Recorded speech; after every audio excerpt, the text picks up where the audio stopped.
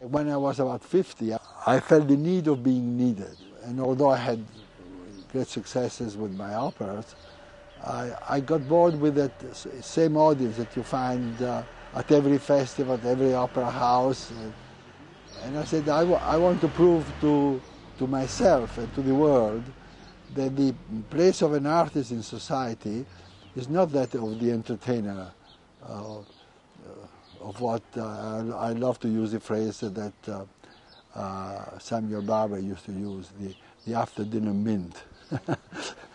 But that we can really be part of the economics of a community. We can be as important as any other citizen. And so I wanted to find a place that needed me, and I want to see whether I could really help it with my music and with the help of other artists. So finally I came to visit Spoleto, which at the time was a forgotten town, practically on the verge of bankruptcy.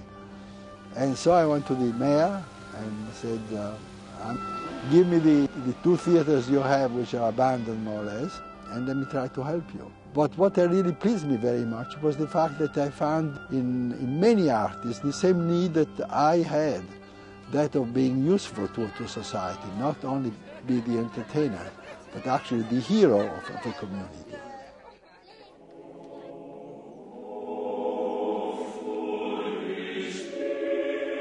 Well, we came to wish the maestro a happy birthday, and Maestro Menotti showing up with his grandchildren, looking at us in his lovely sleeping robe out of the window.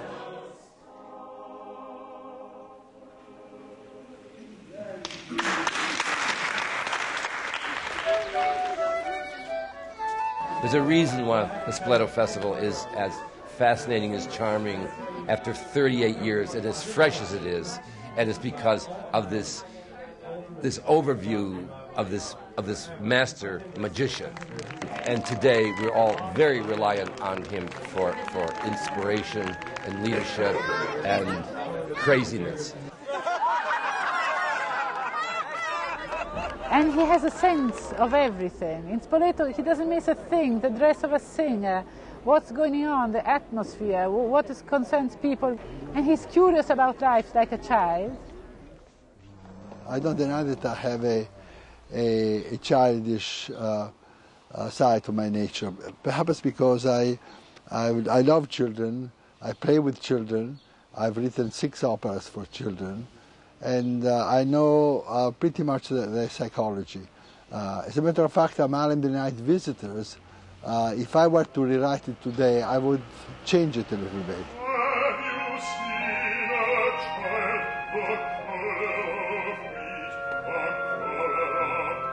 Children enjoy it, but not all of it. The long quartet, you know, Have You Seen a Child, they get bored there because they don't like ensemble. They want to hear what people are saying.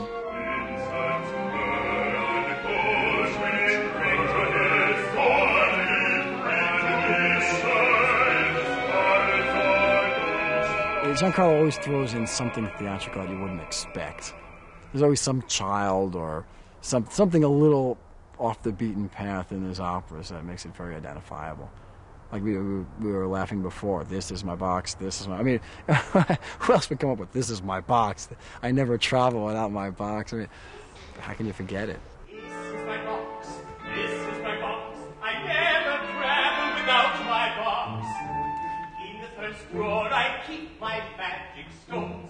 1 carnelian against Generally, when I teach the role to Amahl, the first thing that I have to convince them is not to be a goody-goody boy. You know, Amahl actually he doesn't lie. He probably also steals, and is very disobedient. So that it makes it much more touching when he goes to defend his mother.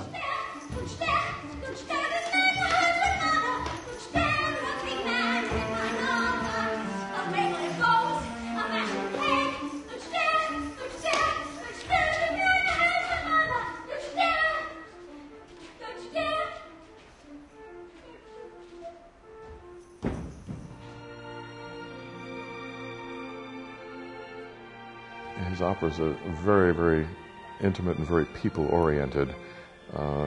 Tells you about the heart and soul of Gian Carlo Menotti. And every little nuance in the opera and the theatrical aspect of it brings out a facet of human mankind.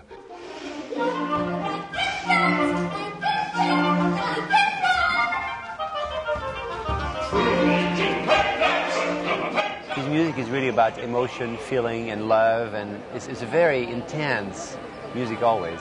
And he creates those colors, those atmospheres. It's really magical.